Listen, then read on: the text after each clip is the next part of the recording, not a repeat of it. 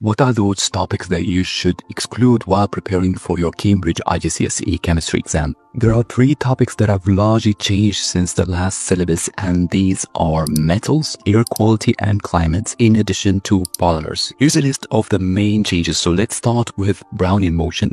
Brownian motion is no longer part of the syllabus, so it should exclude all questions related to it. The carbon cycle is another topic that's been eliminated, but you have to be aware that global warming now, which is related somehow to the carbon cycle, is part of your syllabus. Natural polymers such as carbohydrates is no longer part of the syllabus. Proteins are still included. You should be aware that the hydrolysis of these natural polymers by hydrochloric acid is no longer part of your syllabus. The use of radioactive isotopes such as uranium is another part that's been excluded. Also, the part about neutralization of soil acidity has also been eliminated. The topic of sulfur and the uses of sulfur dioxide has also been cancelled. The use of silver salts in photography has also been excluded. 2 main topics that have been eliminated and they are not in the syllabus list anymore is the extraction of zinc and thermal decomposition of metal compounds. While solving exam papers, make sure you not solve any of those topics that I've mentioned. In addition, make sure that your notes are updated to the latest syllabus of 2023.